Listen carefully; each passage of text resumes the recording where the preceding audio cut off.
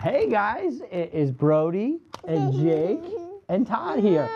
We are having a rough day because we are going through pacifier withdrawals. So they'll talk about a rough time. But anyway, yes, we are, boys. We're going to talk Netflix today. All right? So let's dive in.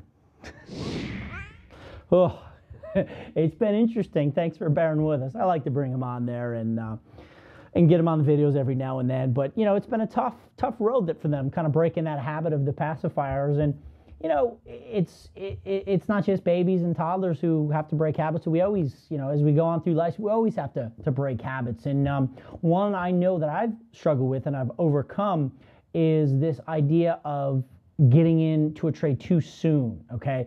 You know, we're all conditioned to wait for pullbacks, whether it's to moving average or trend line or whatever, but you know, how many times do you buy the pullback and then that's the exact low and then the market goes up, or you sell a rally and then the market goes down?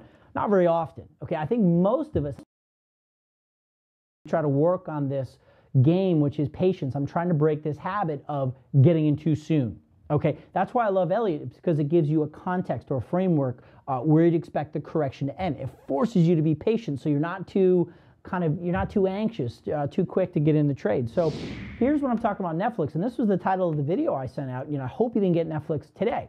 Here's why.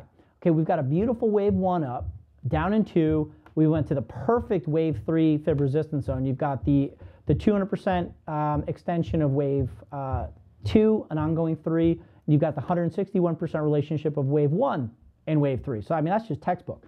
Pulling back in wave 4, okay? Now, wave 4s are designed to kind of torture you. They go sideways, they get real choppy, they don't go anywhere.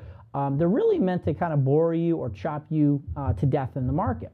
So what we usually expect is a triangle pattern, okay?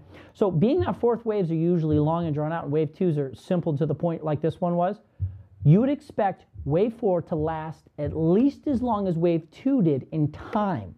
Okay, so I've done that relationship for you here. 100% time relationship of wave 4 compared to wave 2 is December 16th. Okay, so what that means, don't be entering longs unless you're really scooping the low prior to December 16th because you're probably still in the correction. Ideally, we get out to December 23rd and even after Christmas on the 29th. That's your ideal stopping point for the wave 4 in terms of time. What about price? Same deal, guys. 0.618 is going to be shallow. Let me just change that. 0.618 is a little shallow, 24 3/4. 100% is ideal, down at 119, 1272, and we can even get down to the 1618, but no, the wave 1 high is over here, 115.64. So we really shouldn't get below too much below 118. So that's going to be the ideal price and time window. Let me just do that for you real quickly here. Looks like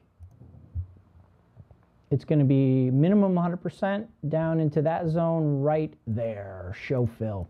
Okay, so that's going to be your ideal stopping point for wave 4. Now, implied volatility is pretty cheap right now in Netflix.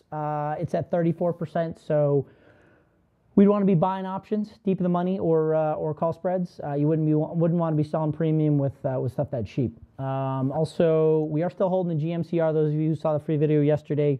I have a small piece left in that trade. We were long. We had a call ladder going out for the buyout. So I'm holding just a small piece left of that trade, and I think it was like a 3,700% return on those options.